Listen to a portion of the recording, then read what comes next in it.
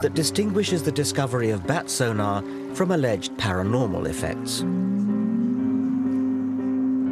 The so-called evidence for psychic phenomena is not robust, but will-o'-the-wisp. The more we look at it, the weaker it becomes. The alleged detection of water through dowsing is not obviously ridiculous. It might work, but does it?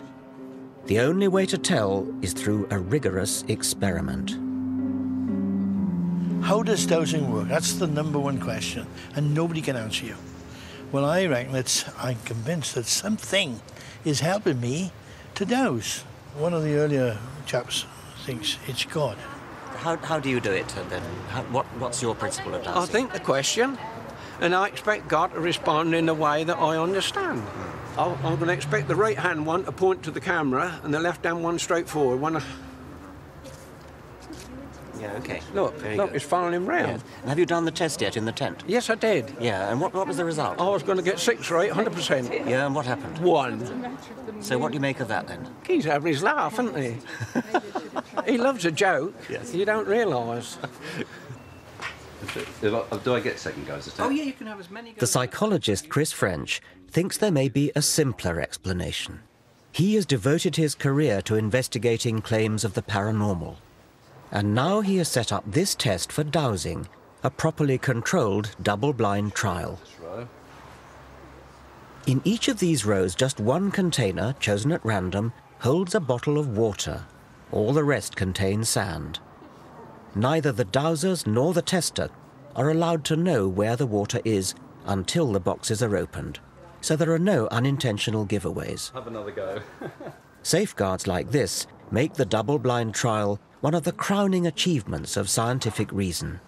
Okay, put it on the end one then. Number 6 again. I'd say so. Okay. Right. What you'll typically find when you talk to dowsers is they'll give you lots and lots of anecdotal evidence, lots of stories about how they discovered a leak in their neighbour's pipes and so on and so forth. But there are always other possible explanations there. Yes. What we're trying to do is set up conditions which would rule out any of those other explanations. But then we get down to the very fundamental, basic issue: can the dowsers actually do what they think they can do? Yes.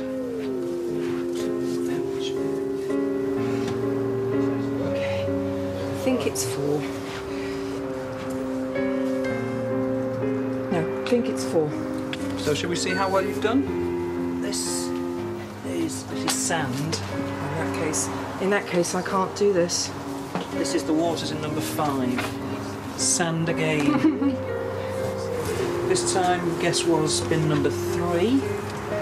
And this time you're correct. That's water. I'm afraid that's sand. Yes, well, actually, there are 2 possible words. Final trial, it's sand again, I'm afraid. In that case, I'm 100% wrong again.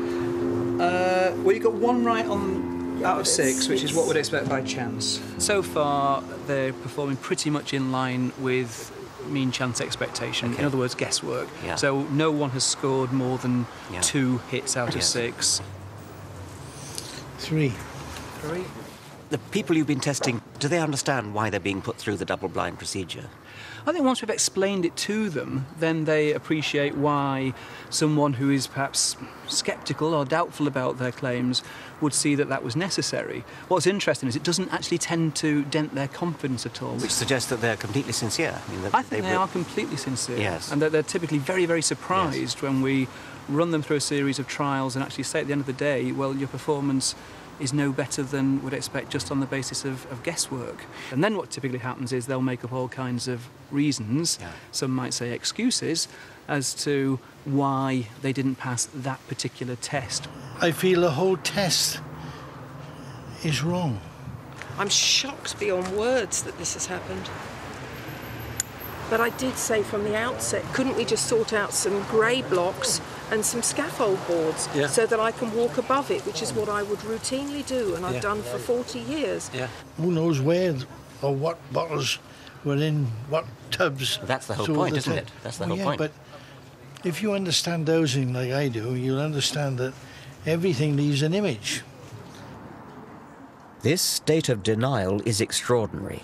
Even when confronted with hard fact, these dowsers prefer not to face up to truth, but retain their delusion.